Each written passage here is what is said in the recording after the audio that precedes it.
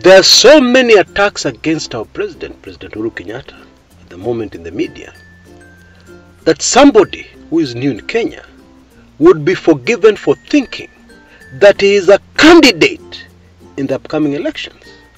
Even Deputy President William Samoei Ruto has said about 2 days ago that this race for the presidency is really against Uhuru Kenyatta. It's him against Uhuru Kenyatta, and not his candidate, Raila Odinga. That's what William Ruto has told us. William Ruto has also told us that the IG of police, the Inspector General of Police, is the most incompetent IG we have ever had in the history of our country. And actually the real IG, according to Ruto, is President Uhuru Kenyatta. Yeah, he's implying that President Uhuru Kenyatta is micromanaging everything, including the police. But of course the CS internal, Dr. Fred Matiang'i, has recently shot back that the reason why William Samoei Ruto hates the IG so much is because the IG rejected a proposal to purchase police boots from people associated with Ruto, who are selling those police boots for, wait for this one, 13,000 Kenya shillings per pair. And instead the IG of police purchased the same boots for Kenya shillings 2,900 only per pair. According to Matiang'i, this made Ruto people see red, and hence the current attacks. Anyway, there's so much venom against President Uhuru Kenyatta, which seems to be blind to what this president has achieved. He's not perfect, yes, but nobody's looking at his achievements. Well, our show today is about a very controversial statement based on truth that I'm going to make. Karibu sana and enjoy.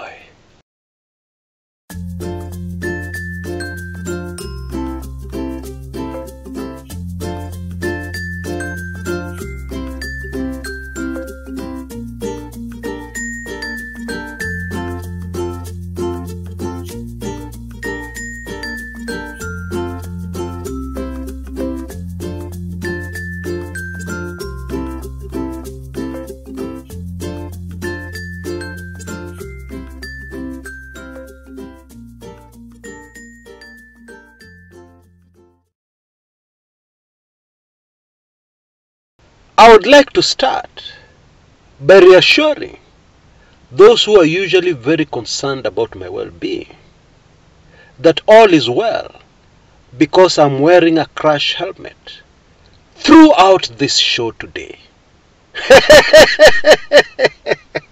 Oh yes. Am I wearing a crash helmet because I'm about to tell lies? Am I wearing a crash helmet because I'm about to spew propaganda? Yeah. No. I'm wearing a crash helmet today because I am about to speak the truth and nothing but the truth. The bitter, very hard to face, but obvious, very obvious truth. You see, we humans are very strange animals. We don't like the truth. All of us. Very often, the truth makes us start sweating and feeling very frightened, alarmed. Very often, the truth causes us great stress. Let me give you a simple hypothetical example. One day somebody comes to you and tells you that the father you've always known as your biological father is not really your biological father. And then to add insult to injury, he points to the village drunk. Ule mtu anakunywa mpaka anajikojolea na analala kwa barabara. Yes. And he tells you, you see that guy? That is your biological father. Now, put yourself in that situation. Will you readily accept the truth? No. Because this truth goes against everything you've always believed. This truth removes you from your comfort zone. Yeah, for you to face this truth, you need to be more than courageous. And in most instances, you will be in denial. That's not true. That is propaganda. That's lies. And even when the DNA tests come through, you will say, no, there is a problem. This DNA test is not correct. And then you'll head to Google and Google, is it possible for DNA tests to be wrong? Yes, that is human nature. And that is the reason why, quite often on this channel, I usually sugarcoat the truth. Or even I avoid it altogether. I just give hints towards the truth. But I don't speak the truth bluntly. Because I'm scared people will not receive it. People will not be able to handle it. In my view, when you have a job like mine, you also need to take into careful consideration the ability of your audience to receive your truth. That is usually important. And don't get me wrong, you don't mislead them. You don't tell them lies, but you just give them hints towards the bitter truth which they will never accept. But on my show today, I'll not be sugarcoating anything.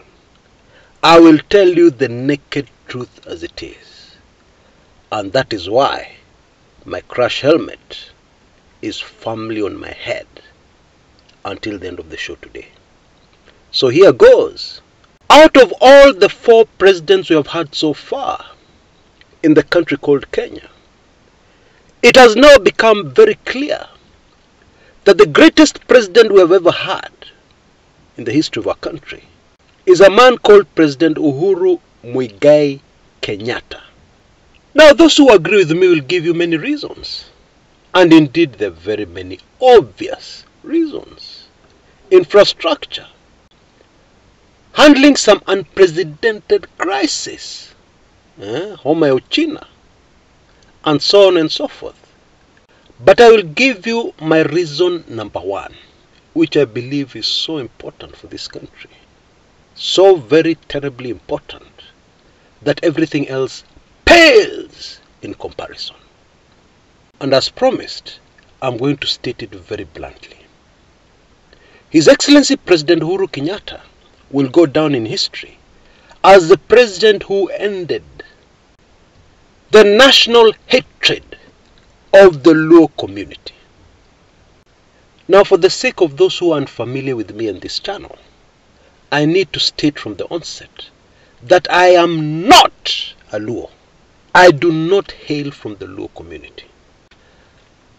My father came from the Kamba Nation, born in Machakos County. My mother was a Bukusu from the Mulembe Nation, and she hailed from a village called Kiminini. Some of you may know it. So I'm not a Luo. I've never been a Luo. Let me also take this opportunity to ask you, if you're already enjoying this video, to give me a like, so that this video may reach a wide audience, because I believe it is important for our country. And of course, you can also go ahead and subscribe if you don't want to miss any of the valuable content that usually comes out of this channel. And that is just not my opinion. It is the opinion of many. Now, most of us should know that this national hatred towards the Luo community was engineered, manufactured by the government for political reasons. I have made several videos on this channel giving details of exactly how it was done and why. But to sum it all up, the Luo community was seen as a threat politically, and therefore that political threat had to be neutralized so that they don't come anywhere near the presidency of the country. That's really what it is. Now, the vast majority of Kenyans, and indeed many outside this channel, are not aware of these facts, which have been very common and frequent on this channel. And therefore, they have been born in the country of Kenya, and they have taken these lies, these anti-Luo lies, and they've run with them. And it has spread until it became a serious problem in our country.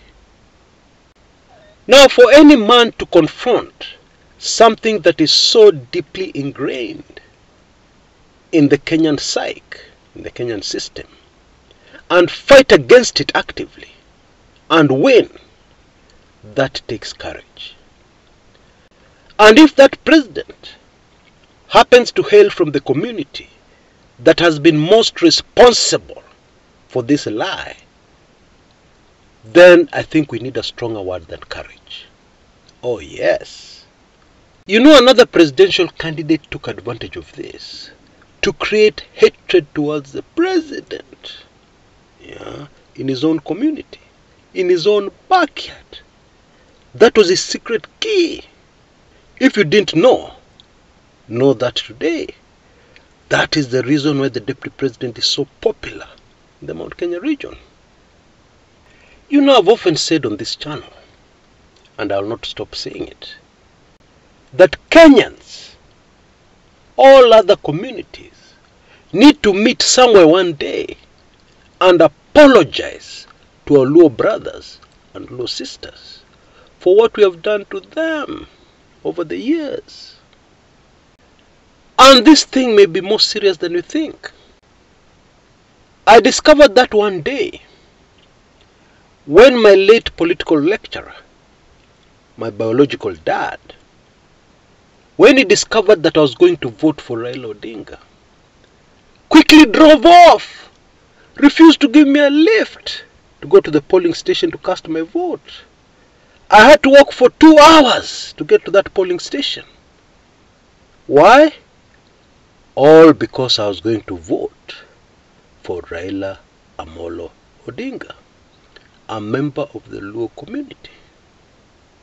Haven't you ever wondered why a community that has produced such brilliant minds has never been in charge of any major key institution in our beautiful country?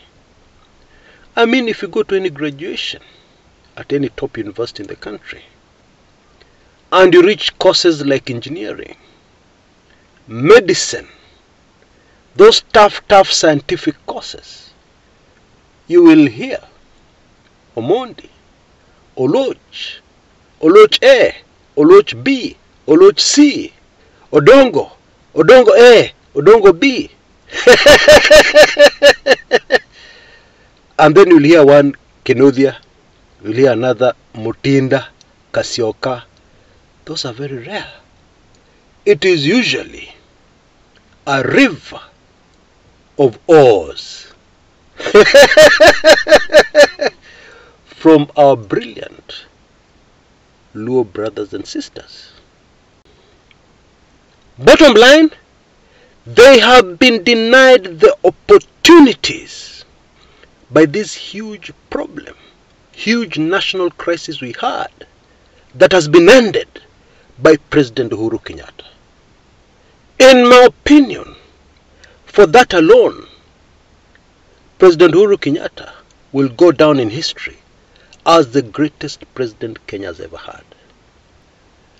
And it's going to be a very tall order for the president who follows Uhuru, to be great, to be anywhere near as great as Uhuru is. No matter how famous that individual is already, it's going to be difficult. That's the truth. I'm not saying he's not going to pull it off. No, I'm just going to say he's going to start with a very tough job ahead of him.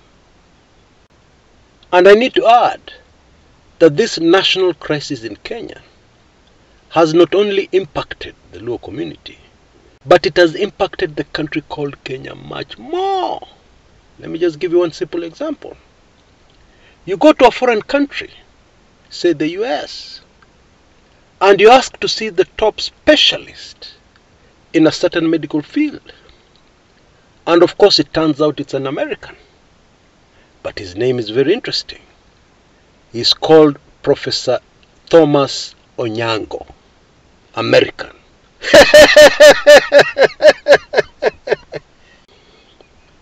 Of course, he was born in the great country called Kenya. That person has been lost to the country and is benefiting the United States of America. While in Kenya, we don't have any such specialist. I think you now understand what I'm driving at. I believe if you only had one word to describe President Uhuru Kenyatta, you are limited to one word. That word would have to be courage.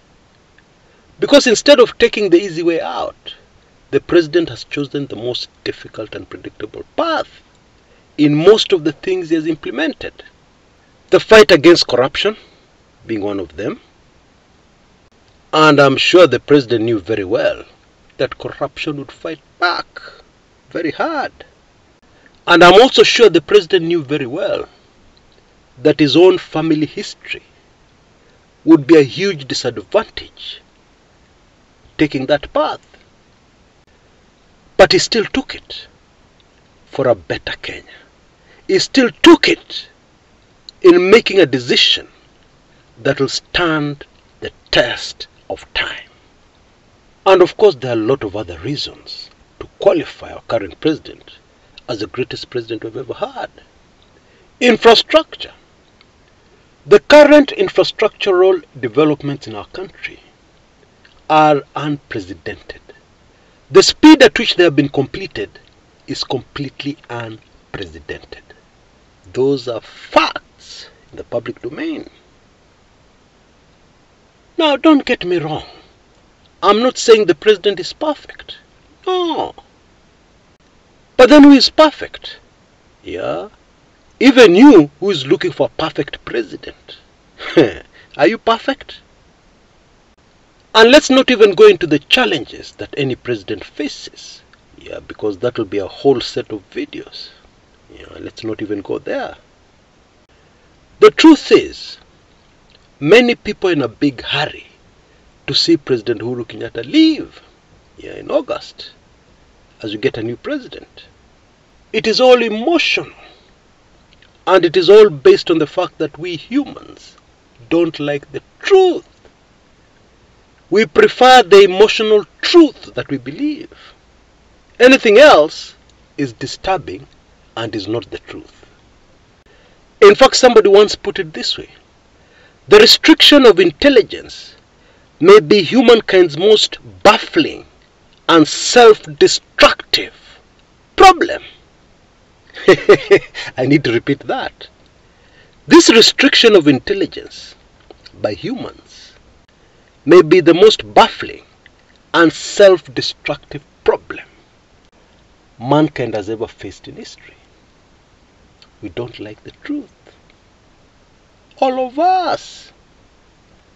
But it remains the truth. And Kumekucha once said that the truth is like a seed. It may be discarded. It may miss this rainy season. It may be trampled on. But one day, that truth will emerge from the ground. You see, fortunately, truth is very stubborn. Very. And the truth is, the greatest gift the nation of Kenya has ever had is to have President Uhuru Kenyatta and a man called Raila Amolo Odinga. Two politicians who love their country much more than themselves. Yeah. And to have these individuals on the stage in early 2018, that is the greatest gift the nation of Kenya has ever had. Until next time, this is Kshs. Kumekucha.